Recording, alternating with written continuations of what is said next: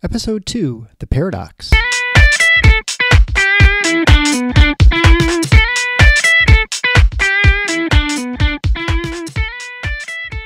Welcome to The Paradox with your attending, Dr. Eric Larson.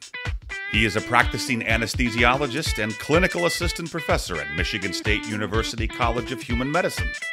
Listen in as he takes you behind the scenes of what practicing medicine in today's ever-changing world is like with another doctor. The Paradox is a fun and accidentally informative show for physicians, patients, or anyone who has ever found themselves in a waiting room.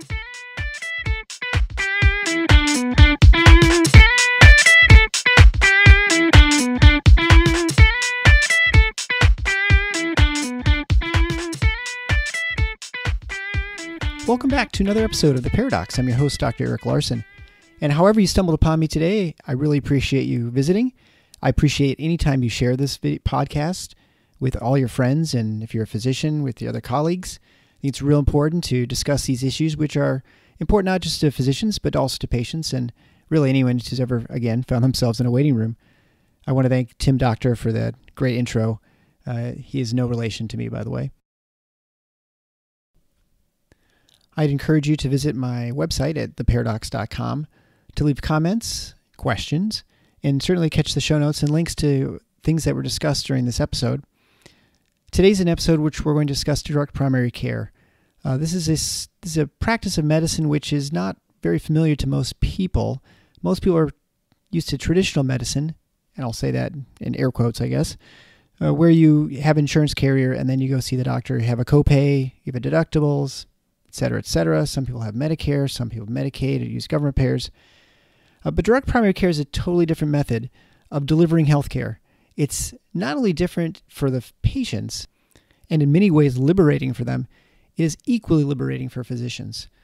I've met a number of physicians who have moved to direct primary care, and they're obviously all primary care physicians, but their attitude towards medicine is really unlike any other physicians I run across in my journeys through various specialties and meeting people through the medical society and other places. So I just want you to go with me on this journey with Dr. Amat and find out how she ended up in direct primary care, why she did, the advantages of it, and see what you think. And again, if you like the show, please give it a good rating on iTunes or Stitcher, wherever you stumbled across it. If you're not subscribed, why not? It costs nothing. It's free. And recommend it to your friends. The more people get listening to this and rating it, the more effective we'll be at getting this message out. So again, here's the interview with Dr. Amat. Enjoy. So I'm here with my friend, Dr. Belen Amat, and today we're going to discuss direct primary care. It's something that most people, I would say, don't know much about. I'd say majority of physicians aren't too familiar with it either. Would you agree? Yes, I agree with that. Yeah, and so obviously this is primary care. I'm an anesthesiologist, and so I'm a specialist, and so I don't even know if you could do a direct primary care process. I know there are specialists who can participate in primary care and do the direct model in ways, certainly with radiologists and pathologists and such. But anyways, we're going to just discuss in general what it is, why you do it, and sort of the history of it, I guess, and certainly your journey. So first of all, thanks for being on the show. Well, thank you for inviting me. It's very exciting. Yes, very exciting, this brand new podcast. So the first question is, what's your history in medicine, I guess, to get you not to the point of direct primary care, but sort of before you made the decision to switch? And we're not going to talk about any specific healthcare systems. We're in West Michigan. I think people in West Michigan would probably be able to figure out who we're talking about. But I think really most of the things we're talking about are not specific to anything healthcare system here. I think everything that you experience that other people experience in primary care are the same no matter where you are in the country, right? I think the issues with third-party payers and government payers and things like that aren't any different in the way healthcare systems work, right? Yeah, I think it's the same way everywhere in the U.S. Right. Now. So, all right. So why don't you go through your journey, if you would? So I was born in Mexico City, big, huge city. And I always wanted to be a doctor since I was like 5 years old. I had my little plastic stethoscope and would just practice on my dolls and my brothers, whoever was around. And I always wanted to be a doctor. I just worked really hard through high school, got into med school in Spain, and then actually didn't finish at that time med school, some family reasons. So I went back to Mexico. I worked in other things and finally decided I I wanted to be a doctor. And so I went kind of late into med school in my 30s. And then I wanted to come to the U.S. to practice. I just like the way that in the United States it's more open and you have more options to do what you want to do and help patients. And of course, being from Mexico, I also saw a big need in the Hispanic community of somebody who speaks Spanish. Right. So in my way, it was just a kind of perfect situation. I trained hard to get to the U.S., did all my tests and everything, matched here in Grand Rapids. Love the snow. People always ask me why Grand Rapids. I'm like, the weather, that got me. And then I just trained here. I did med peds. As you know, it's a 4-year program, internal medicine and pediatrics combined. Right. And then when I finished residency, I just was employed by the hospital for about, I would say, 6 years. And then that's when I transitioned to doing direct care last year. So you went to primary care. That was obviously your passion. And you just basically, I mean, med peds, for those who aren't physicians, is basically family practice minus the obstetrics part, right? Yes, I mean, exactly. Which actually very few family practice physicians practice obstetrics, I think, except maybe out in the very rural areas or underserved. Very true. Reservations and things like that. Yeah, I never liked the obstetrics. It always scared me. Yeah. So I was like, how can I do family medicine without doing obstetrics? And that was med peds. Right. And I found anesthesia. I love obstetrics because it's one of the few places where patients are, awake. They can thank you for things. It's a happy place generally, but it is very scary in many ways. It's very unpredictable, and things can change very quickly for good or for bad. So you were practicing for 6 years in sort of what you consider traditional practice. And so why don't you describe what a traditional, well, you were in a larger healthcare system, but probably it's not much different if you're in a small 5-physician practice either, right? I mean, what's the average patient load, and what is your routine in a day? So I think one of the hardest things of primary care in the latest years, I would say 10, maybe 20 years, is the volume of patients you have to see in a day. So you start slow when you graduate. You just kind of start building up your practice. Most of the times, there's already a panel waiting for you. Either somebody retired or all the other physicians are booked. So you get already a panel of patients that are waiting for you. Right. So I would say the routine of a day is you come in the morning, you check labs and things that are pending from maybe the day before. So you're just like paper. And then it just starts. And your day already starts behind because usually, you schedule somebody by the time they get put in the room with all the clicks the medical assistant has to do for meaningful use or whatever new gig the government or the insurance company want. Right. It takes 15, 20 minutes to room a patient, and the appointment's 15 minutes. So you already start your day behind. And by the end of the day, you see anywhere between 18 to 24 patients. If it's internal medicine, usually peds probably more than that. So pretty much it's just you have 3 patients at a time roomed in, and you just go from room to room to room. In my situation, I could never do my notes while I was talking to patients. I don't have that double track brain where I can type and talk. So I always would leave the notes to the end of the day, and I paid for it because obviously then I would stay 2-3 hours to do notes at the end of the day. And I always worked 5 days a week. So then whatever I didn't finish, then I had to do on the weekend. So my weeks were pretty much whatever primary care doctors start doing. I think if there's primary care doctors listening, they're probably sympathizing to, yes, you finish a day and then you're 2, 3, 4 hours doing paperwork, doing notes, filling out, medical forms or insurance claims and things like that you have to fill out, or Medicare forms. And then your weekends also catching up on labs. And of course, the panels are huge. A patient panel is about 3,000 patients. Sometimes more if you're supervising, if you're overseeing nurse practitioners or PAs, then those patients are yours too. Okay. So you have to sign up all the paperwork for those patients too. And sign out the notes from the PAs and the nurse practitioners, review them, make sure that, patients are being treated appropriately. And so it takes a lot of time. And you've probably seen the studies, for every hour you spend with patients, you spend 2 hours doing paperwork. Right. And nowadays it's not actually paperwork, right? I mean, you're doing clicks on a computer, but effectively it's the same thing. If nothing else, because it's so simple to click, why don't we just put 10 clicks in where before you didn't, and gather more information that is not meaningful to your practice anyways? Would you? And I think every few weeks they would come up with a meeting and, well, now we have to do this new measure and it's only 3 clicks. Well, that's 3 clicks added to maybe the 350 you're already doing, multiplied by 24 patients. It adds nothing to patient care. Honestly, it adds nothing to quality of care either. Right. To outcomes, to patient satisfaction, to physician satisfaction. It doesn't add anything. Right. Except clicks. So you're working, we'll say, at least 50 hours a week. Oh, yeah. Right. You're doing 5 8-hour days. You're getting a couple hours, and then certainly you never ever leave the office, right? You're still, although that's the case for most people in primary care, even no matter how you practice, you're always sort of thinking of that person who came in, maybe couldn't quite figure it out, or you're worried that what's going to happen to them or their family situation, or whatever it might be. So a lot of that is spent looking at a screen or, looking at, in the past, looking at a chart, and you're gathering information for people who aren't physicians. When we're talking about panel, that's actually just a collection of all the patients you have, and that's what we refer to as the panel.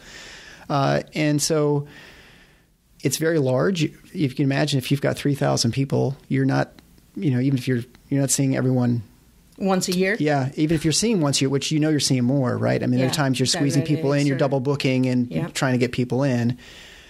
So it's a tremendous amount of people to try and keep track of, and to try and in 8 hours you're trying to see 25. You're basically pushing it. If you've got someone who's complicated, who's coming in with 12 medications. And I think one of the frustrations from patients is, you can only talk about one issue because there's only, 10 minutes or 5 minutes. The average primary care visit is 7 minutes. And I can tell you sometimes it's less than that. Sure, because you're already behind. You don't want people mad at you, so you just run and run and run. And patients are not that easy. I mean, in internal medicine, some of those patients are really complicated. They have 15 medications and 4 specialists you have to juggle and try to help the patient with whatever issue they have that day. Right. So it does take more than 15 minutes for sure. Sure. And you're not like my wife, who's a pediatrician, who just hands out stickers, right? That doesn't take much time. As my friend Dr. Eggleston. I love playing with the kids, and you can sit down and draw with them. Yeah, right. So you're doing this for 6 years, and some epiphany happens, right? Something happens that when did you kind of think that you wanted to practice medicine? Because, so all of us who go to medical school, at least in this country, your picture's that Norman Rockwell painting, right? There's the doctor who's got his bag open. He's at someone's house. There's some, Timmy bumped his knee, and he's like looking at Timmy and putting a bandage on or something. And so I think lots of us think of that as sort of, that's the doctor, right? The doctor comes in, he's clearly spending some time. He's got a personal relationship with the patient, and he's treating whatever it is. So that's clearly not what it is, right? Anyone who's been to a doctor knows that's not. I mean, you get in, you hardly see the doctor, right? I mean, you spend most of your time seeing the front desk, the person checks you in, the nurse comes back, et cetera. So what changed for you? Well, it's about maybe 2 years out of residency that I just was not happy. I just was always running around, never knew who the patients were. It's like, who is this? And I could not remember them. And it just so sad and frustrating. And it was not what I wanted to do. So it took me a while to figure out what I wanted to do. I just knew that was not for me. And as you said, you have a picture in your brain of what it should be. Mm-hmm. And it did not match. I was very disappointed of the system and just saying, this is not the way. And I pushed back. I tried to change the system within. I think we all try. Mm-hmm. Got involved as much as I could, all the way to the top in all the committees. And I was in meetings with CFOs and everything. And it's impossible. There's no way to change the system from within. It was very frustrating.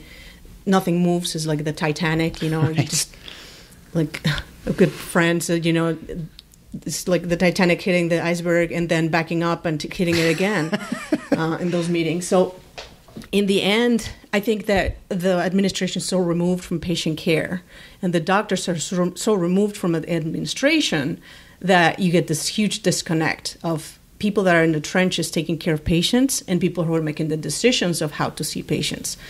I tried. I got burnt out. I just was very unhappy. It got to a point, I think my moment was when my husband said, maybe you're not meant to be a doctor. Mm-hmm. And it just hit me hard because I was like, what? This is what I always wanted to do since I was 5 years old. I never considered a plan B. There's no plan B.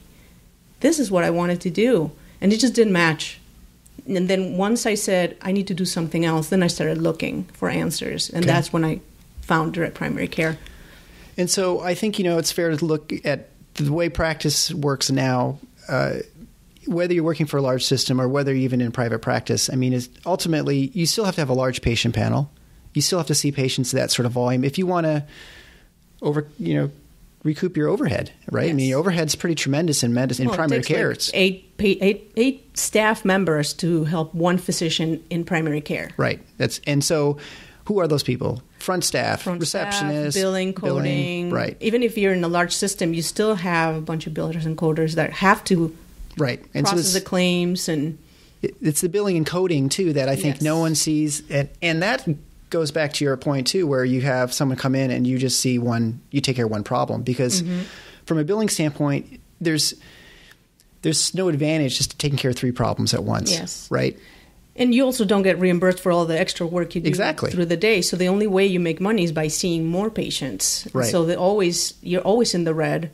The 6 years I was in the system, I was always in the red. I always had to see more patients, and I just couldn't. Yeah. Well, I think no one can really. I mean, I think some people think they can multitask and type while they're listening. I don't think. I mean, I even try to listen to a podcast while I'm doing something. If I do anything that has any sort of intellectual, like driving, driving, maybe I can probably drive and kind of pay attention. But again, you're right. If you're in some place that you don't recognize, you can't. You miss stuff, right? I mean, yes. And in medicine, that's the difference in missing a diagnosis. Somewhere you either give up on the routine stuff, or you don't check the medications properly, or you didn't read all the notes, or you didn't read all the labs. Right.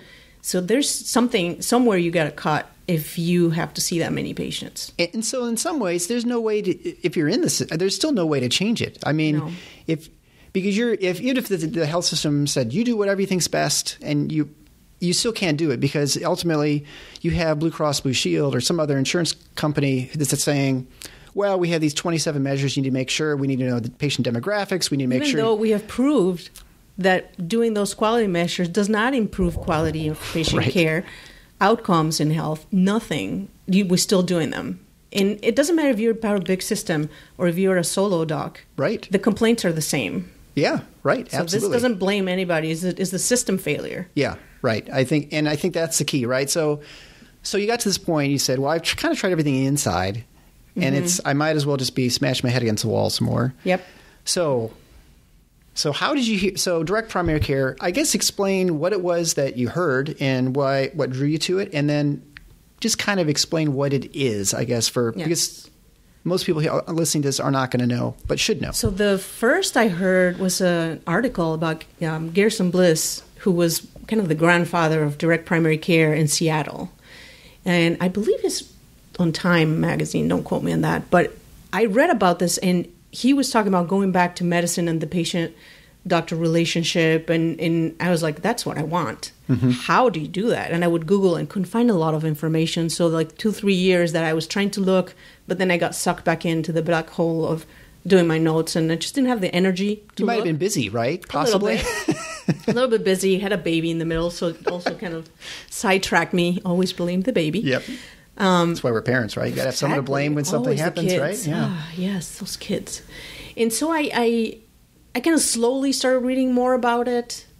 And then in one of my frustrations, I actually saw there was a conference.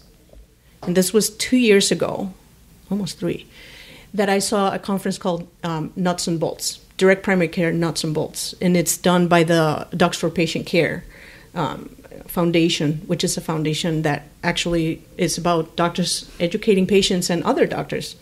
So they put up this conference in Dallas. And I went, and I told my husband, I'm going to go to this conference by myself. This is not a vacation. I am going to concentrate on this. If this is what it is, I'm taking the leap. If not, I'm going to stop complaining about my job. Because he was also obviously tired of hearing me complain all day long about how horrible it was. Right, and a crying baby. Yes. I was like, okay, I'm going to be done with complaining, and this is what it is, and that's it. Right. So I went to that conference, and I called him so excited the first night. Like, just after meeting people, I didn't even, the conference hadn't even started. Just from the people I met that were doing this. And I was like, you can't do that. Really? Can you do this? How? And, just talking to doctors that were already doing this. I called my husband and said, this is it. I'm doing this. And I just came back from that conference, financially started doing some changes in our life to be able to take the leap, and just did it. Mm-hmm. I just, quit my job and open shop. And just yeah, right. You just kind of have to make the leap and hope it all works out, right? So I'm in your office now. This is, like I mentioned, we met. This is the most modest office. I mean, you would not know this is. In fact, when I'm walking in, the waiting room's pretty big. I mean, and it's pretty small in that sense, actually. You've got a couple of chairs, and there's just one exam room. You just got your one office, and you have more excess room.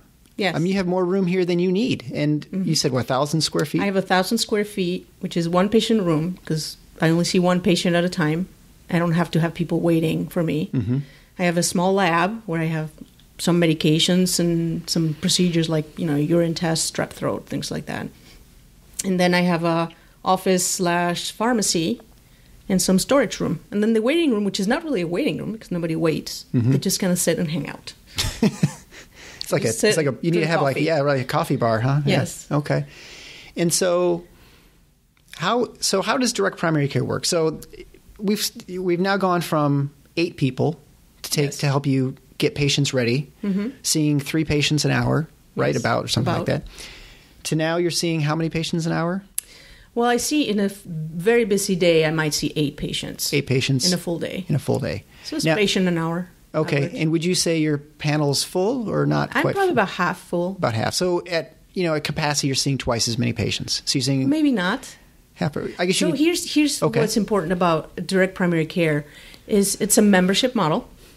So patients pay anywhere from $10 to $75 a month, every month. Mm-hmm. And that includes all their office visits, their online visits like texting, conference calls, whatever we need to do is included in that price. Office procedures like a strep test or a neb machine treatment or an EKG, A1C, anything that I do in the office is included in that price. So the wonderful thing about that is I don't have to physically see the patient to make money. Okay, right. So I don't have to bring them in for every ache and pain, every sniffle. A lot of stuff can be done and managed over the phone. If I need to see them, if it's clinically appropriate, I do see them. If I don't have to, I don't need to. Okay. Because it's part of the membership thing, is you already kind of got your spot in the office, but you don't physically have to see the patient for everything to get paid. So in a way, it decreases your volume of visits that you have to do in a day, because I don't have anybody that tells me you have to see this patient this many times in a year. Right. I do what's clinically appropriate, what's the standard of care. I don't have to bring them in to make sure this and that. I just decide based on, I know the patients, which is very important to me. Right. So you know the ones who might be sick and who are just, not It's like, sick. oh, you got again the same issue. Okay, how about we baby it with this. Do this over the counter. Mm-hmm. Call me in a couple of days. And I think the follow-up is amazing because I can keep track of more stuff than I was able to because of the panel size. Because I don't have that many patients, I can actually take better care of the patients that I have right now. And I could do even a control study, with me and my patients before and after. And some patients that followed me, and I take way better care of them now. It's kind of embarrassing that you're like, I missed this or that, or, I didn't have the time to review your medications. Right. And actually, it's a humbling experience because you have to accept this in front of the patient and say, you know what, I think this was not the best for you. Let's try this other thing. And you can try other things, and you have the time to talk to patients or say, I didn't realize you were taking all these supplements that, by the way, is interacting with your medication. Mm-hmm. But you never had the time to sit down and talk about that or their life. I didn't even know you had kids. I didn't even know that you worked as an engineer doing whatever it is. So getting to know the people has helped me be a better doctor because I can take care of the whole picture and not just the medication management. Right. Anybody can do medication management. Sure. Well, I mean, what you describe is what I think anyone who goes to medical school, that's what they think of doctors, yes. Right? I mean, I hate using the term holistic, but it certainly is. There's, right, I feel like in medicine, many times we're expected to treat people with an algorithm. Yes. And you see a lot of medicine, especially, with the larger health systems, hospitals, and there's definitely some safety in using algorithms and safety checks and things like that. But I think, not recognizing that people are unique and different, I think is very unusual. And that because it's not like we bring in 1988 Toyota Corollas in and we know where the carburetor is every time, right? I mean, everybody's different. Everything's someplace different. They react differently to things. And the psychological aspects of life, affect things. And so if you don't treat that or understand it, it changes the way you treat people, right? I mean, and there's little things, just like having the medications. I dispense the medications as I saw you in my pharmacy.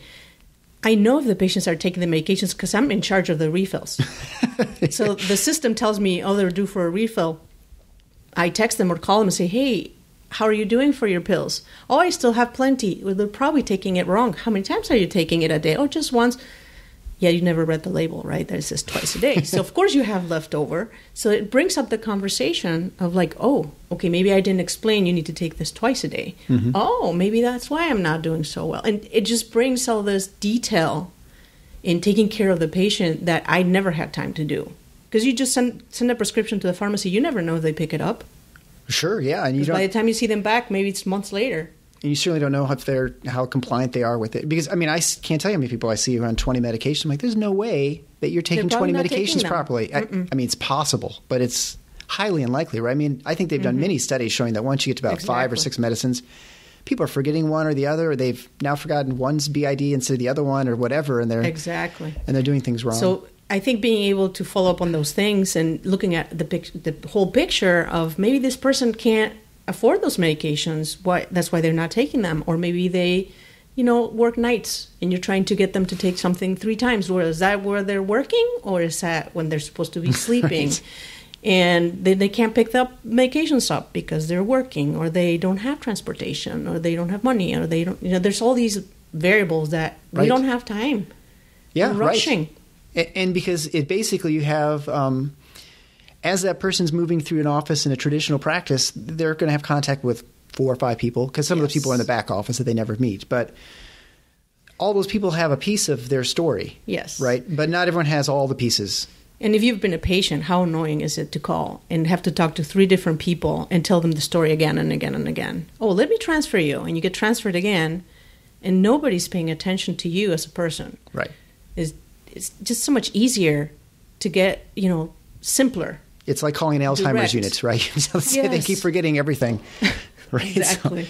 So, it's sort of like when you call and you have to enter a credit card number, and then they get someone on the line and they say, well, can you give me your credit card number? Right. You just punched it in. Right, exactly. What's the point of that? Right. Very annoying. So life has changed significantly for you. Yes. Obviously much better. Yes. How do you think your things have changed at home? I mean, with your kid and your husband? It's night and day. It's night and day. My kid, when I was employed, I don't think she liked me very much. Mm-hmm. She didn't see me very much. And when I was home, I was always sitting by the computer doing notes or whatever. Right. And I was cranky. I was not very nice. I was just like all the time angry at everything. And I was thinking about this yesterday. Is the only way you can control your priorities and your quality of life is if you have a say in your day. So if you have control over your schedule, something so easy as your schedule, and I can say, I am going to take my daughter to the dentist myself. Right. And I just block that time myself on my schedule. And then I decide, that day, maybe we'll make it a mama-daughter day and we'll go watch a movie afterwards. Mm-hmm. I can do that, and it does not affect my patients because I block the time and I'm still available. They can text me, they can call me, and it doesn't interrupt my quality time because I'm not answering the phone in the movie theater, but I am available still. Sure. Yeah. Right. Nothing is an emergency in primary care. There's very few things that you have to answer the phone. Like I tell my patients, if you're on the floor unconscious and bleeding, don't call me. Call 911. Right. That's why God invented ambulances, right? Exactly. So people get to the primary hospital. Care is mostly like, I need a refill. I need an appointment. Right. I have a cough that's not going away. Or I have a side effect. It's usually things that can wait a couple hours. Mm-hmm. So quality of life has significantly changed. Because I have I think, more autonomy and more control over things. And kind of being the boss is nice. Yeah. I'm very bossy, so I like being the boss. As long as you don't mind being a boss.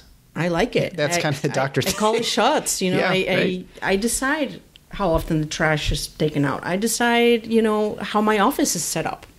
I decide how many patients I see in a day. Right. And if I need to catch up on something, I block some time for that. So we're sitting here in your office. Again, that's a pretty simple little office. Yeah. And the way direct primary care works, so traditionally you have insurance. You pay maybe a copay when you go show up for the doctor, and then you go and get, you go see a doctor or whatever. So here's obviously it's a membership model. And so if I have it understanding correctly, basically I pay a certain amount. I have probably some sort of insurance somewhere. Yes. Whether it's a government payer like Medicare or Medicaid. Maybe I don't have any insurance, but I already have an insurance through my employer, but I maybe have an HSA or I have a large copay or something like that, that I can now pay a monthly fee to have unlimited access basically to you. And there are other benefits that I get besides just being able to come hound you on the phone or something like that, right? Yes. Like, so what are the other things that direct primary care offers the average patient that they may think there's a benefit to besides just being able to get to your... So I think besides obviously the access and the directness of it, I do have medications wholesale. So I can be pretty much any pharmacy. So give me an example of maybe 2 common drugs and the difference in price from here. So I can get 1,000 lisinopril for $10. 1,000. Now that's generic, right? Yes. Lisinopril. So how much is a lisinopril? So how much would that cost at So a common? You can get it. There's a couple pharmacies in town that have a $4 list. So you get 30 days for $4. So you get 30 for $4. Yeah. And for me, it'd be like 50 cents for 30 days. So you save $3.50 Yeah. a month if you're on... Which is a that generic. family, Well, if it's 3 medications and you save them $10-15 a month. Yeah. It adds up. Some medications might be maybe with... I just had a patient the other day, and with the insurance, so he's on steroids to survive because he's got Addison's disease. Okay. So he needs to be on steroids forever. And the pharmacy and the insurance will not give him more than a month at a time. So he can only get 1 month at a time, which is not very convenient. And he pays about maybe $50 for his prescription. Well, I can get him the same exact prescription for $30. And I can also give him 3 months at a time because I don't have to, condition anything. I'm thinking of his benefit. Right. Of not having, of course, I'm not going to give him an endless supply of medication because I'm still going to want to see him and everything. So it's probably not good that he has a stash of steroids. But you can say, here's what's appropriate. You need this medication to survive. I don't want you to run out of medication. Right. So here's 3 months. Let's plan on your next visit when you need medication and you save maybe $20, $30, $40, $50 every 3 months on your prescription. And you're not taking those extra trips to the pharmacy. For the membership. Yeah, right. Just the savings in the medications is not the first one that I have found that have insurance that actually what they're saving in their medications, even with insurance, pays for the membership.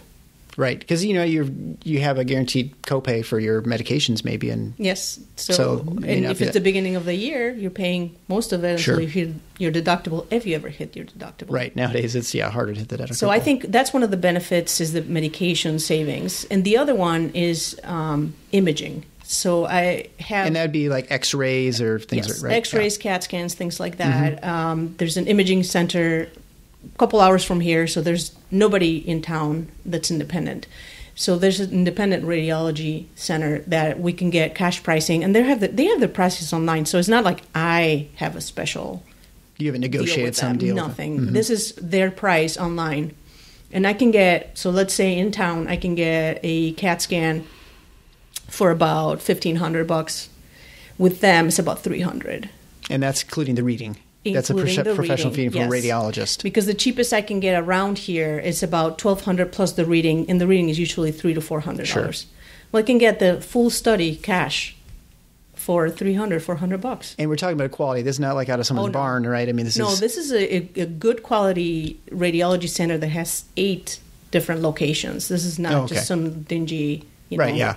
back office. Where we had a plastic surgeon here who was operating a pole barn. Yeah, not that kind of Actually, it wasn't plastic, it was cardiologist. I think it was, but yeah, right. And they're nice to the patients. Mm-hmm. They're efficient. They do the studies super quick. They give you a CD, so then if you see a specialist, you have the images. And it's just a perfect situation. And I've had patients that needed, a knee MRI. Well, you get a knee MRI for $270. And you get the CD. Yes, and you get the CD. You pay $270. You don't get a bill afterwards for a facility fee. You right. paid for the whole thing. Why not? Why would you want to use your insurance and pay the full price if you can pay cash? Right. And so, you go to Sears, they charge you for the CD, so that's actually a pretty good deal. That's, and then do you have things for labs too? Yes. Some people have labs. I do have kind of contracts with 2 different labs where we do what's called bill pay. So what they do is they bill me instead of billing the patient. Oh, and that way I can get very good pricing. So for example, a CBC is $3.50. Oh, okay. A CMP, which is your chemistry usually panel, is about $4. Okay. And lipid panel is about $4. And do you draw the blood here then too? I don't, because I don't have the staff yet. Right. Oh, yeah. So it's a little too much. So you just send them to their lab in They just town. go to the lab. Mm-hmm. It's $3 for the actual lab draw. And they just kind of basically they'll pay their membership and they'll pay an additional whatever for that extra to you, and then they bill you. So they just walk into the place, just get their test and leave. They don't have another transaction. Mm-hmm. And then they pay me whatever, the $12 or $8 for the blood work. Right. So it's a lot simpler for them. The whole process is very easy for patients. So you've had patients who followed you, it sounds like. Yeah. How do they? What's been their response to this program? Paying extra money. Were they hesitant about that? Is that something they thought they weren't going to? So I think at first, but I think when patients follow you, and it's hard for you to see you because you're an anesthesiologist, so you don't have that. Yeah, it's best if patients don't follow me. Most of them are asleep, like you said. Yeah. But usually patients that follow you already love you. Right. So mm-hmm. they don't have a problem paying because they value you as a person and they value you as a physician, and you've taken care of them and they've seen you maybe through the good and bad, but I have seen my patients say you're a lot happier, and it shows. Oh, yeah. I'm sure they can pick up on that quickly. So I don't think that they have a problem paying. I don't think that's the problem usually.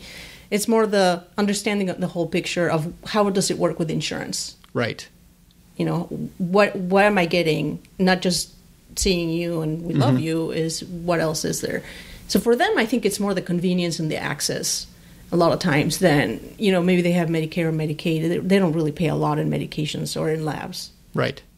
So it depends. I always try to look for what's best for them. Sure. And so do they tell you that they like the setup more than the previous one? Yes. Is that, I guess universally they would say that because they're the ones still here, right? But exactly. Have you had many leave that came in? I think there's always some attrition. I don't have anybody that followed me that has left me. Okay. But within any office, I think there's some attrition. Some people, sure. It's funny because they might contract with me while they don't have insurance, and they get insurance, and then they get a doctor within the system. And I can tell you about 50% of those come back. Okay. Because they try to get in, they can't get in. They don't see the same doctor, then they see a PA, and then, they're like, I just can't get anything I want back. Right. And so they do come back. I would say about half of the people that leave come back. Because they just, once you have this relationship, it's really hard. Yeah. To go back to a big system. Sure. You get a glimpse of something very nice and very personal. Right. You got from personal to impersonal, right? Mm-hmm. So it's hard to, especially if you value that relationship. Yes. That's why traditionally doctors were so highly esteemed in their communities, because they had a personal relationship with everybody in town. People in the worst times and the best times, right? You see them when they have their kids, and where somebody dies or where somebody's sick. Right. So you become part of who they are. And I think I had a little sense of that when I did my rural service in Mexico. We had to do a 1-year rural service to get a license. So everybody has to do that, every physician. And I did get a little bit of that family doctor, little small town rural doctor that goes into the homes and sees the patients with your little doctor bag. Right.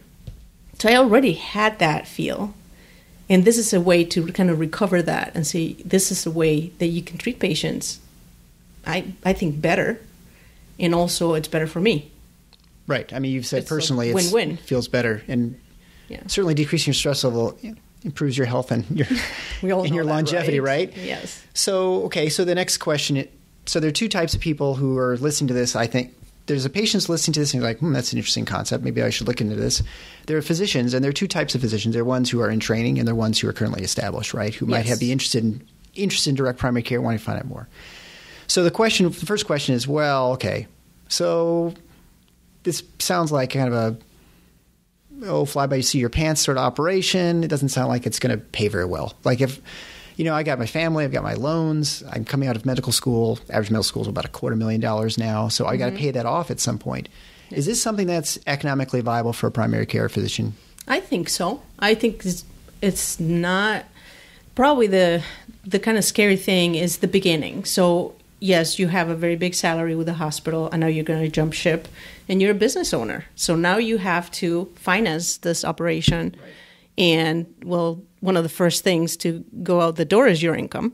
So you have to supplement your income some other ways. So that's most people that do direct care, they'll work in something else for a year or two until the business takes off, until they're able to sustain the business. So you're talking about like, I'm going to work urgent care for a little bit. Exactly. So people work urgent care, or they'll do locums or prison system, or I do hospice on the side. Mm-hmm. And now I like it. So now it's not a money issue. Yeah. Now I like it. I'm hooked. But there's many ways that we can make money in the meantime. Okay. I think that if you are very careful about your finances and not spend a ton of money up front and don't hire a lot of staff, I mean, all the things that build into your overhead, and you make smart decisions, you can pay yourself, within a few months. I mean, how many staff do you have here? Zero. So your staff, you've gone from 8 people to 0 at this point, right? And so from an overhead standpoint, I mean, everyone knows the labor is the biggest overhead. Yes. And then second would be facilities and, rent. But your footprint's pretty small here. So I would imagine that's one of the biggest decisions, because I looked at doctors' offices to rent, and they're all huge. Right. You need like 5 partners in this sort of model to make it work. And I was not going to be able to afford that. And I kind of set my goal and said, I need an office where I pay this amount, and that's my budget. Right. And then look for what office I can fit into and make it mine. So you have to be flexible, but you also have to be very careful not to spend a lot of money. Sure. So if you were, you could, you could either go, if you're an established physician, you can go and start working other side jobs, we'll call them. Yes. Or you could just take out a loan and say, I'm just going to go ahead. You can take a loan. Right. I mean, I don't like loans. Well, I personally don't like loans. I come from a country where the banks just get, taken by the government, and the next day there's a revolution and then there's a hurricane, an earthquake. So I don't like loans personally. Right. Besides my house, I don't have any loans because I just don't like them. Yeah, no, I understand. But there are people that have done direct care and they've been able to pay their loans off. So I think there's ways to do it. You probably have to be creative, and you have to kind of look at your family situation. So it's not for everybody. You have to see what support you have at home. Are you the sole breadwinner, or is your partner helping or not helping? How much can they put into the pot? Your life expenses too, I think, as doctors, and I don't know, it's because we've been deprived for so long. Yes, there's that. We get out of residency and buy the huge house and the huge lifestyle, and then it becomes you're stuck to your job to pay your lifestyle. Right. Yeah. No, I think there's that sort of held back consumerism that we all have, and like, okay, I'm just living in, I hate to say poverty, it's not fair, because if you looked at a resident salary, it's like $50,000 but that most of that goes towards your loans and your living, and it's really nothing, because you're living in a big city or something, and you end up with nothing really. I mean, if you're making payments on $250,000, you're barely keeping up with interest, if that, right? So I think it's probably easier for doctors to come out of residency and do direct care. I would think so, that right? If you've been paid the bazillion dollars, because you already are not making a lot of money.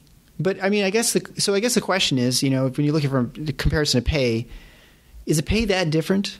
I mean, I imagine that if you're in a private practice, your income's greater, but obviously your expenses are tremendously greater too, right? So you're take home is it the same or? I think it depends how big you want to get and how much of a hassle you want. You mean if either direct primary or yes? So sure. I think I always, when I was in the system, I always said I don't want to make that much money. I don't care. I really want to just see this many patients in a day. There was no option to do that.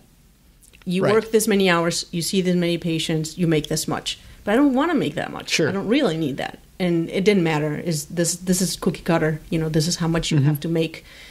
Now, can you make the same salary or more? You can. But like always, it comes with a price. Because obviously, the more you're members busier. you have, then you need staff. So I think there's probably a balance of your lifestyle that you decide how big you want to get and how much money you want to make. So if you have 1,000 patients, that'd be pretty big for direct primary care, right? I think most direct primary care doctors find it like full practice would be about 600 to 800 patients. So I have to do the math and round up in so we say 50. 10. So if it's $50 a month, that's $600 a year for per patient. Per patient. If you have 1,000 in a panel, that'd be, what's that? You're asking me to do math on my head. 1,000 times. But you're doing half that. So I mean that's still a pretty good income because your expenses are pretty low. Most people that have that 50 kind of price range, if they have a full practice, they make about $200. I mean that's really good for primary care. Yeah. I mean, especially talk about a national average. Some hospitals might pay more or some less, but but that always comes with it, and that comes with a cost. I mean, I guess your salary in those hospitals might come with benefits, and so there's some trade off there, but that's still pretty good. I mean, that's good income, and that's if you got $250,000 of debt. If you live not a Spartan life, but simple life for a couple of years, you can pay off that loan in a reasonable amount of time. I mean, if you plan things. Which was, I think, my point when I said when I decided to jump ship to when I really jumped ship. Sure. There was some time there. Yeah. Where we were like, okay, do we really need this huge house? No, we can downsize. So we downsized our house. I changed my car. We got rid of a lot of stuff. And we're actually happier. Because our obligations are not as bad. You're like, oh, I can pay this. Sure. And I'm not stressed over money. Right. Because I don't have to worry so much about making so much money because we really cut back on the lifestyle before we went. Yeah, and you're at this point now where if you wanted, you could scale up if you felt you had to, right? Yeah, I think now I'm at a very comfortable point where I'm paying myself. I'm not too busy. I'm busy as far as like getting new patients, but I'm not working 12 hours a day or things like that. And I think I'm kind of month by month going to see how big I want to get. Sure. Because I might get to a point that I need some staff, and that might be the breaking point where I say, do I really want to make that extra jump and get to 600? Then I probably need somehow.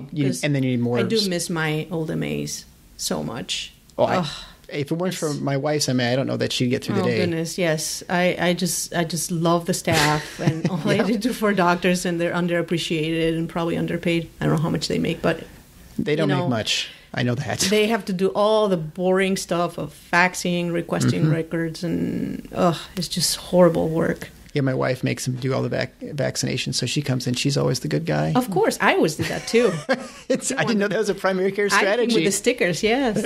I'll give them the stickers in the book. So, obviously, you do this again. Oh, in fact, you probably would have started out this way, right? I think it has to be the right time to do things, the right timing when you're ready.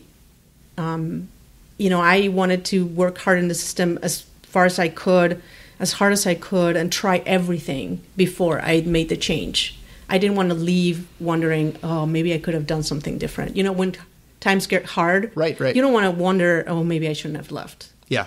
So I left with the full awareness of I've tried it in many different ways, and I just can't make it work for me. Yeah. This is a personal choice. And this is a lot nicer. I like it better. I think my patients are getting much better care from me, and I'm not burnt out and cranky all day. Right.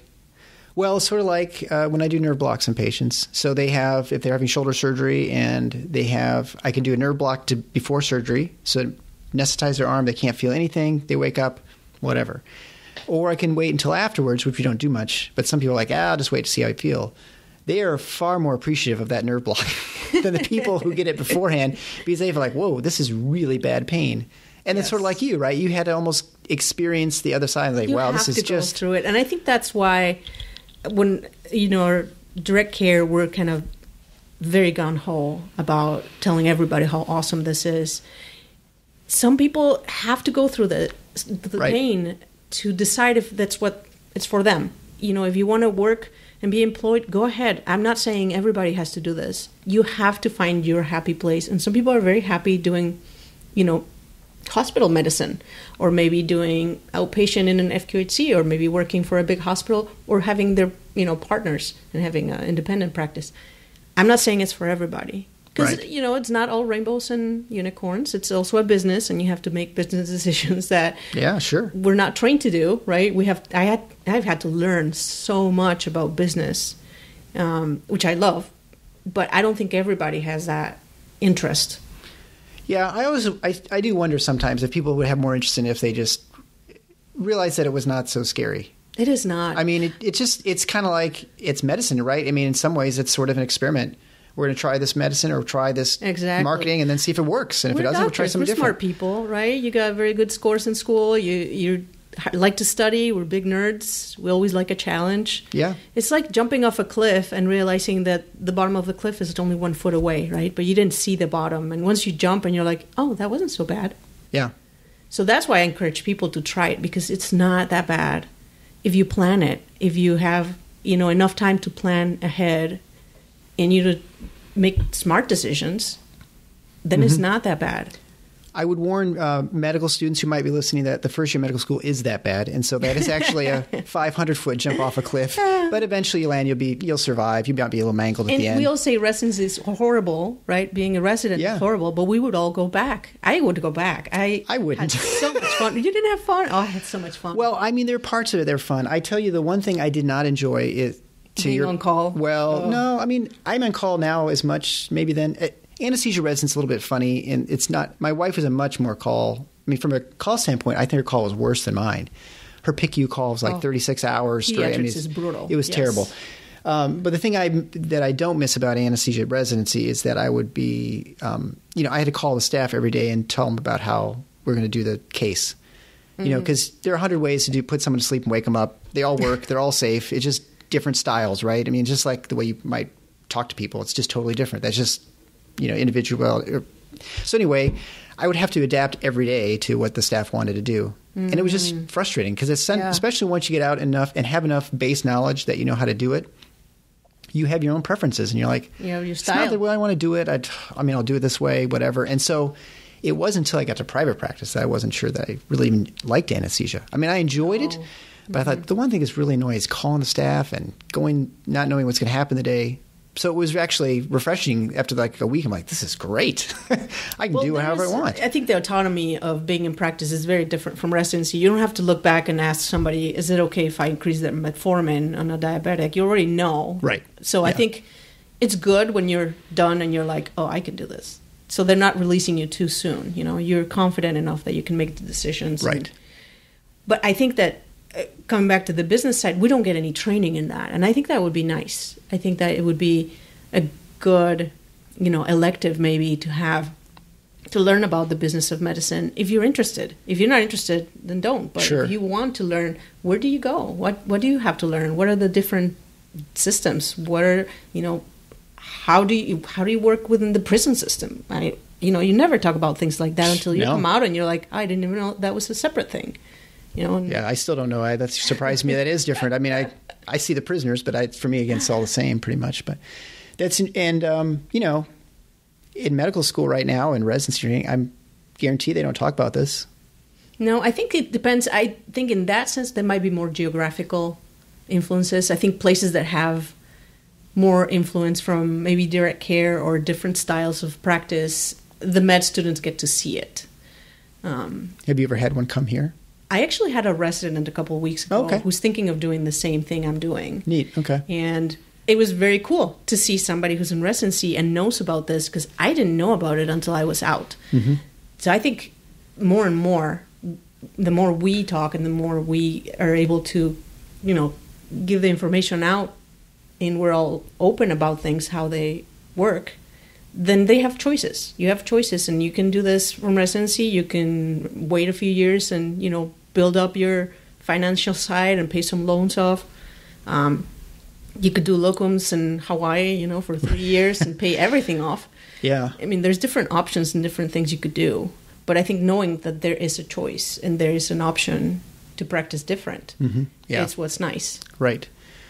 Well, thanks so much for this discussion. It was super interesting. I learned a lot about direct primary care, which, I feel like I knew quite a bit, and I learned quite a bit today. So I'll actually be having another episode in a couple weeks on direct primary care as well, but it's going to be more on the specifics of, if you want to actually do it, how really do you do it from step by step?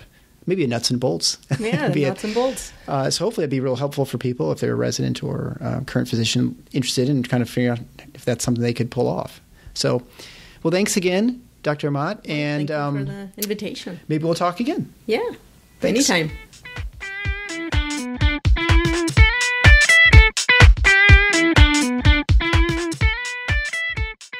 Thanks for listening to The Paradox. If you like what the doc is doing, please subscribe and leave a review on iTunes or Stitcher. And share the show with your friends. Become a supporting listener to get access to special bonuses at patreon.com/theparadox. Show notes can be found at theparadox.com.